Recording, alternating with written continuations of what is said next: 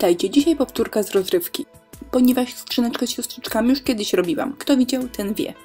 Ale to zdjęcie lubię, więc postanowiłam je wykorzystać jeszcze raz. Skrzynkę kupiłam w Leroy na promocji, całe 9 zł. A w roli głównej wystąpi lazur, czyli ostatnio mój ulubiony preparat. Daje efekt podobny do bejcy. Barwi drewno, pozostawiając jego rysunek. Na dodatek nie da się zrobić zacieków. Kiedyś podobały mi się szpilki i przystojni faceci.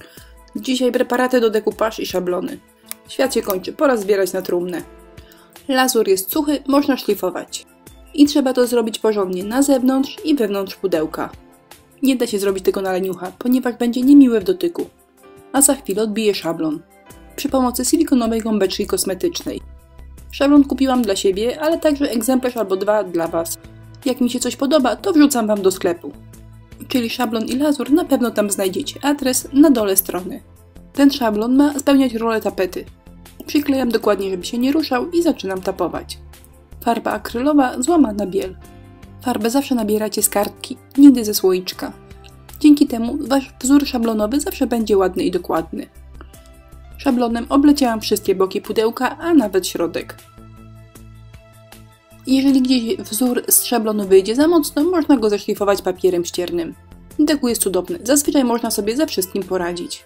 Jak widzieliście na początku, pudełko ozdobią dwa owale. Ale zanim zacznę je ozdabiać, maluję na biało. Po wyschnięciu farby akrylowej szlifuję je papierem ściernym. Na obydwu wzór będzie taki sam, ale w inny sposób przygotowany. Żeby dobrze wpasować się z owalem w dziewczynki, trzeba to pooglądać pod światło. Widać wtedy kontury sklejki. Obrysowujemy i wycinamy. Jeden z rysunków poobdzierałam. To będzie transfer. Użyję preparatu z Tamperii. Dobrze działa, więc także go mamy w swoim sklepiku. Czy już wspominałam, że najlepsze są szerokie pędzle? No i właśnie takim szerokim i syntetycznym smaruję awers obrazka oraz miejsce pod obrazkiem. Nie oszczędzamy.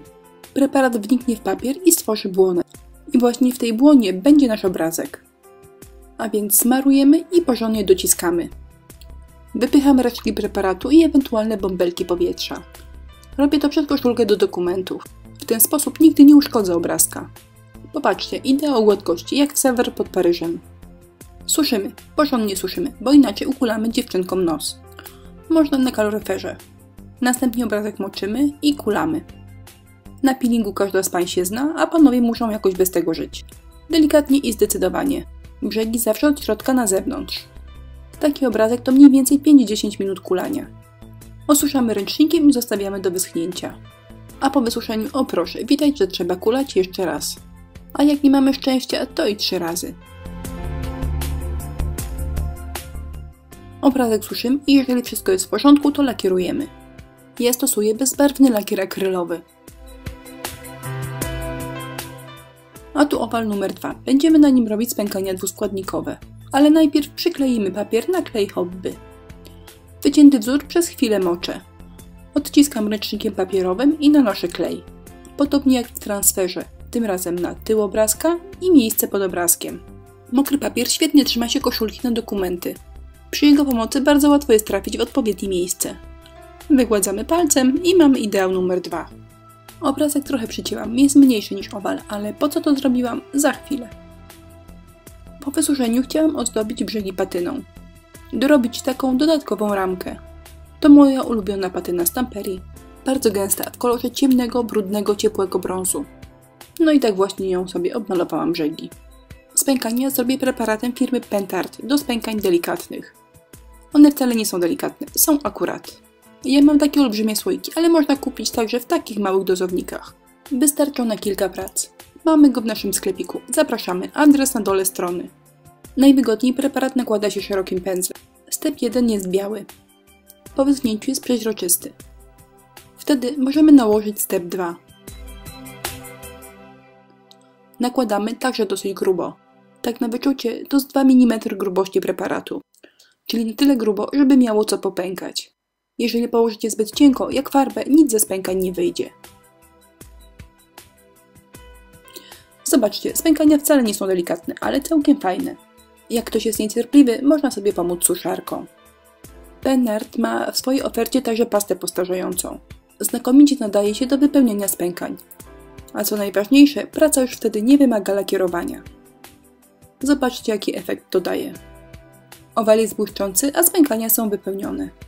Oba preparaty polecam i dlatego są w naszym sklepiku. A teraz wracamy do pudełka i owalu z transferem. Jedno i drugie przemalowujemy bezbarwnym lakierem akrylowym. A po wyschnięciu odrobina patyny. Patyny dodamy także na serduszko. Szlifujemy, sprawdzamy, czy kolory się zgadzają. Jeżeli wszystko ok, możemy patynować. Jak zwykle kąbeczką kosmetyczną. Lubię postarzać brzegi patyną, dzięki temu przedmioty przestają być płaskie. Zobaczcie. Owal z transferem także już jest gotowy. Który ładniejszy, prawy czy lewy? Ale jeszcze kawałek pracy przed nami, czyli wisienki na torciku. Matowe panienki przykręcam czarnymi śrubami. Śruby lubię, mam nadzieję, że będzie ich w filmach więcej. A końcówki śrubek postarzam pastą antyczną. A co, mam to mogę, kto bogatemu zabroni. Jak widzicie, sznurek przyklejam klejem na gorąco. Kokardkę wklejam oddzielnie. Tu nie ma przypadku, żeby wszystko ładnie się trzymało, każda część jest doklejona do pudełka. Panienki ze spękaczem otrzymają w nagrodę koronkę. Oczywiście wszystko przy pomocy kleju na gorąco. Czy ktoś wie, gdzie można kupić ładne bawełniane koronki? Koronka jest przyklejona bardzo, a moje palce najbardziej. No i jeszcze patyna. Żeby koronka nie wyglądała na nową, to upaprzemy ją tu i tam. A jakby tego było mało, to jeszcze złoty antyczny. Po prostu na bogato. Żeby wszystko do siebie pasowało, należy wszystko popaprać. Proszę bardzo, sznurek też. Teraz pora przykleić owal z koronką. I tutaj Was zaskoczę. Przykleję klejem na gorąco. I jeszcze jedno zaskoczenie. Patyna. Pora wymazać całe pudełko, ponieważ wygląda na nowe, a ma wyglądać na stare. I to by było na tyle. A na koniec zadam Wam sakramentalne pytanie. Która strona ładniejsza? Z koronką czy ze sznurkiem? Koniecznie napiszcie, bo sama nie potrafię się zdecydować. Cierpliwym dziękuję za uwagę i zapraszam na inspirello.pl.